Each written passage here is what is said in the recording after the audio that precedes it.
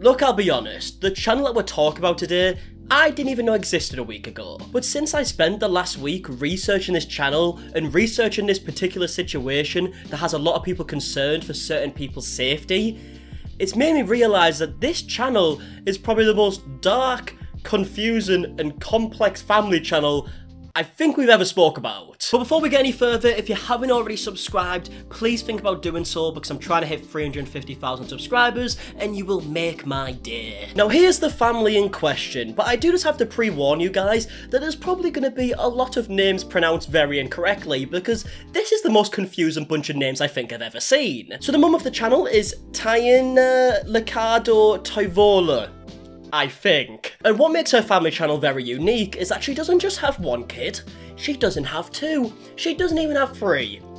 She has 10.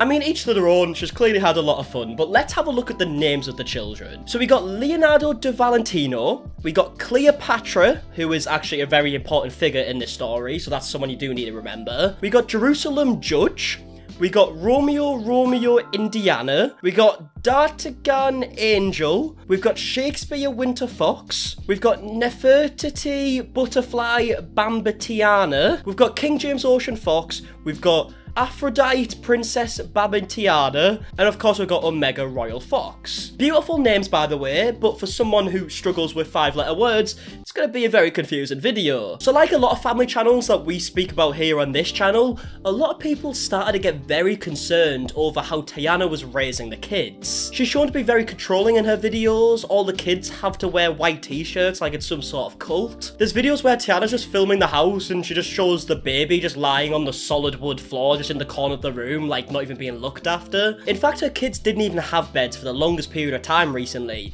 and potentially still don't, but recently a video actually got deleted where one of the kids is seen building his own bed out of Lego because he didn't have his own bed. Even the way she talks in videos just gives you a bit of like a weird feeling, like in this video where she's just referring to her own baby as it. It's yours. When it's dirty or it pukes and it's broken, it's yours. It's mine. When it's clean and laughing and smiling, it's ours. So you can already see why people aren't exactly big fans of Taina, right? Well, on July 9th, 2021, Taina actually uploaded a video saying that the whole family was going to Australia. What are you doing, guys? Getting flights to Australia.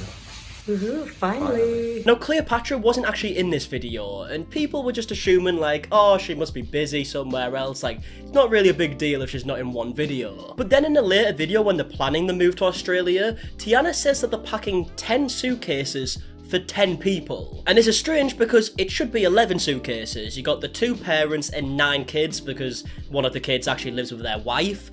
But they're not, they're packing 10 suitcases. And as more and more vlogs got uploaded, it was clear to see that Cleopatra just didn't go to Australia with them. And in fact, when people would leave these comments asking where Cleopatra is, Taina actually had to approve the comments. She has a comment section set to if someone leaves a comment, it has to get approved before it's made public. So she approves these comments of people concerned about Cleopatra, but then doesn't respond to them. It's almost like she loves playing this weird like guessing game even though people are literally concerned for her own daughter, and that becomes more clear later in the video. But this is where we introduce JJJ. John James Jose, which by the way is someone that you're probably very aware of if you've seen any of my Deaf Noodles videos. You just might not know it yet. Now this is Cleopatra's ex-husband. This is someone that a lot of people believe the mother got Cleopatra to marry this guy just because she thought he was rich and he could bring a lot of money into the family and properties and whatnot. There was even a lot of rumours making the rounds because a supposed video of like government agents were saying that Cleopatra was sold to JJJ by Taina, but none of this has been proved. But after months of people being concerned of Cleopatra's whereabouts and her safety, Taina started like teasing where she was with videos like this called "Where is Cleopatra? Taina Licciardo Toivola exposed. Happy face." Which is obviously a very weird title to use when people are just very concerned for your daughter's safety, and when we later find out where Cleopatra actually was, it makes this title so much more bizarre. She was even teasing Cleopatra's return on social media by saying, oh, grab the popcorn and all this stuff, which yet again, when we find out what the situation actually was, is such a weird response. But then eventually we got a tell-all video from Cleopatra talking about the situation that she was in when she married JJJ. Now JJJ, I can't say JJJ over again, can I? Right, he's called John. Now John has actually made a few responses to Cleopatra's video on certain like interviews and whatnot, so I'm going to try and pair them together the most I can so you can kind of get both sides of the story, because this is very he said, she said. So the video starts off with Cleopatra saying that she went to Finland one day and just so happened to marry someone. When I was in Finland, I met someone and I thought he was nice and I got married. So that happened. As you do, you know, like the amount of times that I've went on holiday, saw someone went, they're quite nice. Let's put a ring on it. Now, like I said, a lot of people believe that Taina actually set up this marriage because she believed that John was this mega rich guy that he portrayed himself as, which we will later discuss. And if that was the case, that would make sense why the marriage just happened out of nowhere. But Cleopatra makes it very, very, very clear in this video that her mum has absolutely nothing to do with it. So much so that she has to tell you over like 20 times. Anyone who comments on this video or any other posts that this was my mum's idea, you will be blocked immediately by me personally, because I will be looking at the comments of this video. I was the one who personally found this man, not my mum.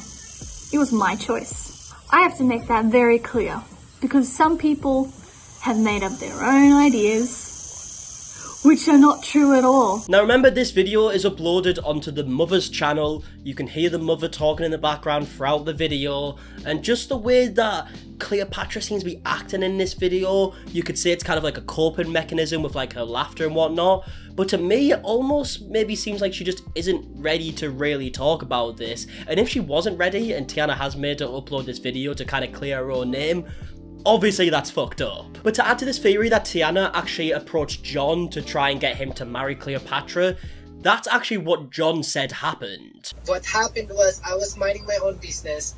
I was happy by myself.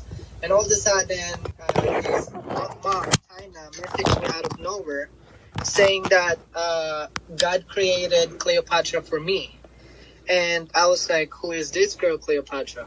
She messaged me saying that God created Cleopatra for me, and I'm created for Cleopatra. So what's going on is that I'm born again Christian. So like if you talk to me about Bible, I would listen to you. That's pretty much what she told me. She used the Bible on me and stuff, and like pretty much told me all these things, and I believed in her. And all of a sudden, there's this woman saying that her daughter was made for me. Now in Cleopatra's video, she goes on to explain that John basically lies about his whole entire life, his career, and who he is to try and trick people basically, which we will later find out to be pretty damn true. He had lied to me about his age and basically everything else about him. It's like, you know how you find out something and it's like, my life's a lie?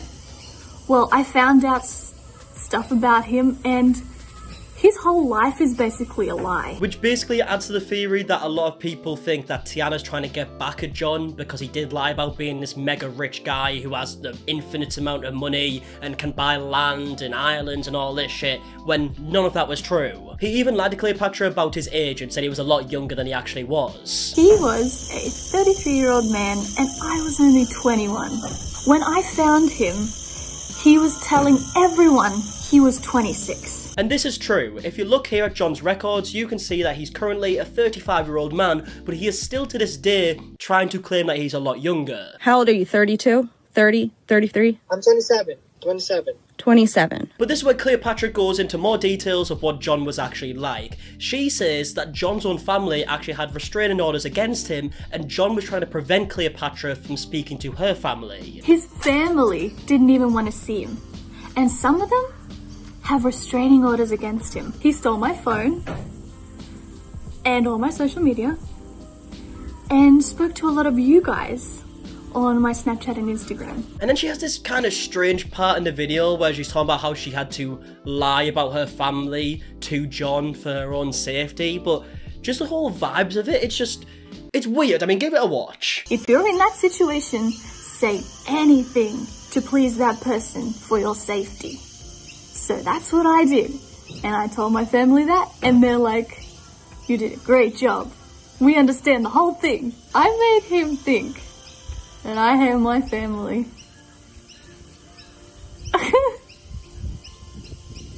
I could...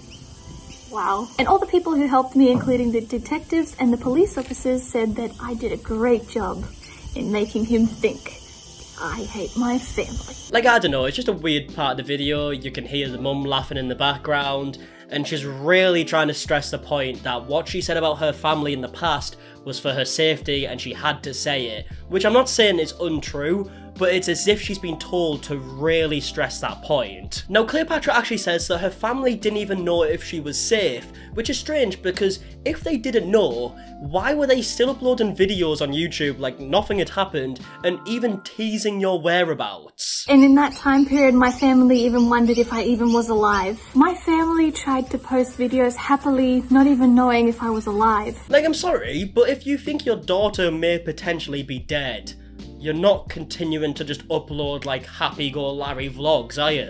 You're trying to find your daughter, like I don't understand this. And obviously on top of that, there are approving comments from people asking where Cleopatra is, but they're not responding to them. They're posting videos like, where is Cleopatra, and all this stuff, and teasing her whereabouts, making little remarks to it in certain videos, like, I don't know, it's a weird vibe that's going on here. But to add some context to what Cleopatra is saying, John actually goes on to explain what Cleopatra told John about her family. When everybody was sleeping already, Cleopatra pretty much talked to me crying, saying that whatever her mom was doing is wrong, that she always does that. Wherever she go, everybody hates her.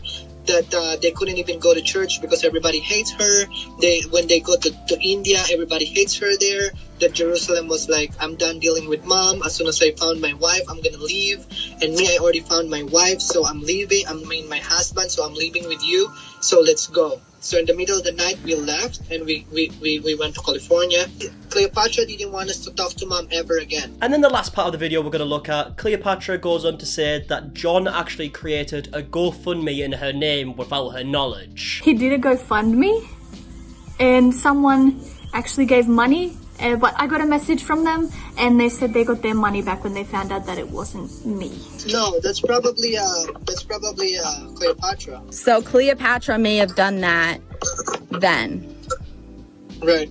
Now the reason why I bring that part up is because that ties in very much to the deaf noodle story we spoke about a few weeks ago, which like I said we will later get onto, but just keep that in mind. Now when this video was uploaded, a lot of people were concerned that Taina potentially made Cleopatra upload this video to almost just clear Taina's name, and it might be a story that Cleopatra wasn't even ready to tell. And then a lot of people obviously think that Taina actually got Cleopatra to marry John because they thought that John was this very successful, rich guy who has these ties to these very important people, hence why they got married so quickly out of nowhere. Now this supposedly rich person, JJJ, actually has a very dodgy past. So he likes to lie about his career and try and come across as a very important person to try and scam people out of money. Like for example, we can see from this conversation from 2016 where JJJ has actually scammed someone for $5,000. Please check into a personal under the table stock purchase or one of your employees selling his own personal investment stock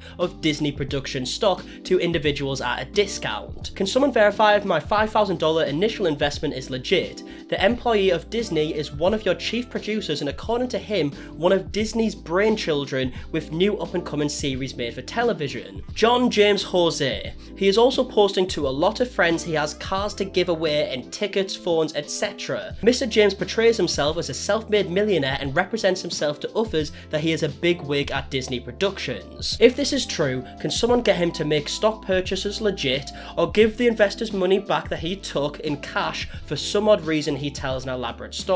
And we even have another person from 2021 here who says, I recently went through a similar situation with John, but with a lot of cash. I believe he is going around scamming people out of their money. Please reach out to me so we can get our money back. He also has multiple kids with multiple women, and one of the women was actually a teenager when he was 30 when they had this kid.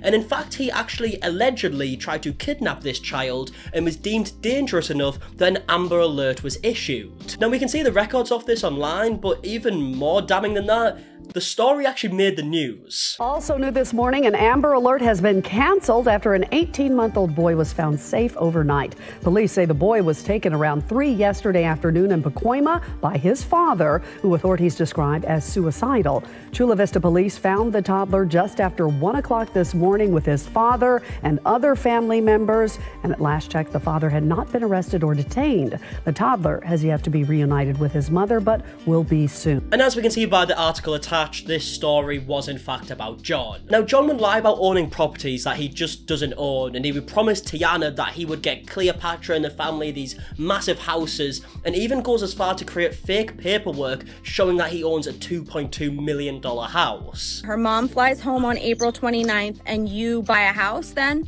Yeah, so this is the... Where is it? See, it's her name and my name, and it's $2.2 million.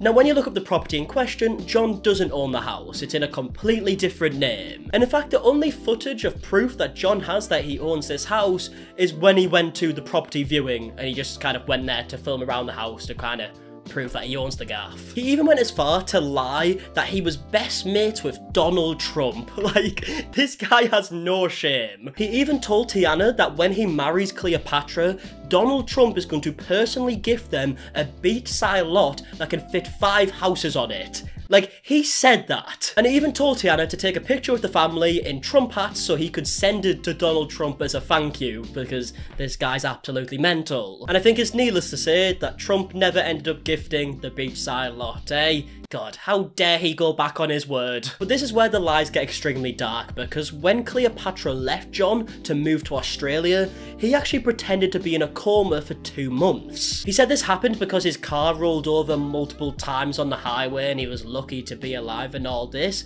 but his own brother came out and said that this is a load of shite. It's just not true. I mean, this is just one of the many fake Instagram stories talking about John in his coma. Update, he's in deep sleep but physically good. Doctors are surprised that he did not break any bones or need any surgery.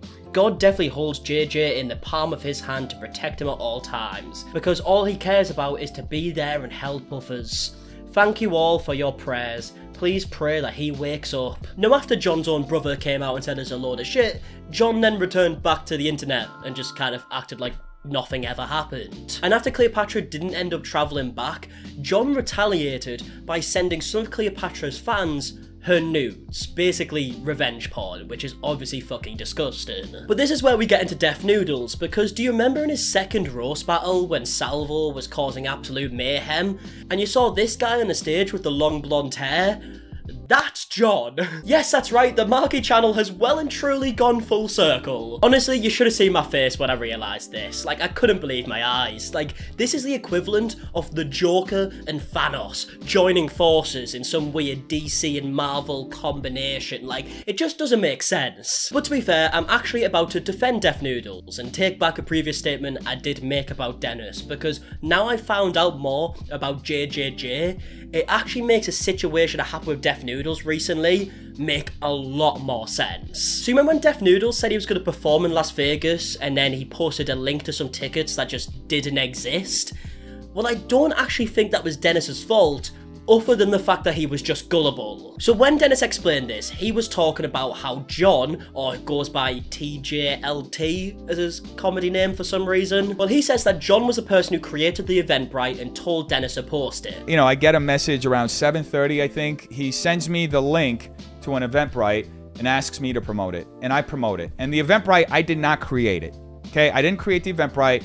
I just shared it on my social media. I did my job as a comic. I promoted the show because you want to get people out. Which I definitely do believe, because as we spoke about earlier, John set up a GoFundMe in Cleopatra's name to try and get some money, and on top of all the other lies and scams we've already mentioned in today's video, so I definitely do believe this. And Dennis then goes on to say that John was really trying to get him to perform somewhere, but every club they went to, he was banned, you know, he was just blacklisted from Las Vegas. He says, you know what, we're gonna show these trolls, I'm gonna get you up on another club here in Las Vegas. And he starts making calls. He comes back after one of these calls and he says, I got a spot 9:30 at this club and we're gonna go up and I'm gonna go up and I got a spot for myself, but I'm gonna bring you up on my spot so that, you know, you can prove these trolls wrong. and he like parks the car, and we run out. He runs out. He turns on the child lock, by the way, which I was in the back seat. I couldn't even open the door. There was fucking 110 degrees. Yeah. Anyway, I'm sitting there. He comes back and he says, "No, they called this club too, and they don't want you to perform here. They said you're blacklisted in Vegas." So look, I do believe Dennis. I think that John's made the link to try and scam people and get money out of it, and Dennis has just been a bit stupid and naive to kind of post it without really checking into it. And yet again, from Dennis's story, we can see that John is trying to lie and make him seem more powerful than he is, you know, calling these people, going to these clubs to try and get Dennis a slot, but he just can't because he's blacklisted from Vegas. Like, that's just a load of shite. He probably went in the club, had a drink, came back out and went, "Oh yeah, sorry, blacklisted. Must be." So yeah, I do just want to say I'm sorry to Dennis, because I didn't believe that story at first, but I definitely do now. But to conclude on the Cleopatra and John situation, there is absolutely no doubt in my brain that John could have been a horrible person to Cleopatra, and that what a lot of Cleopatra is saying in the video could definitely be true. Now, the part that is still a bit of a question, and that a lot of people do still believe, is did Taina contact John thinking he was this mega rich, influential, important person and get Cleopatra to marry him without even knowing who he was, just so they could reap the benefits and get the money and the land and the famous people and all the important people, all this stuff? Did that happen? And if she knew that Cleopatra was in this awful situation with John, why did she carry on teasing it by approving the comments and posting titles that are just teasing her whereabouts? And why did she carry on the vlogs like nothing was happening? There's so many questions that are just left unanswered. But either way, if you do want me to take a deeper dive into this in the future, let me know in the comments if you do want a part 2.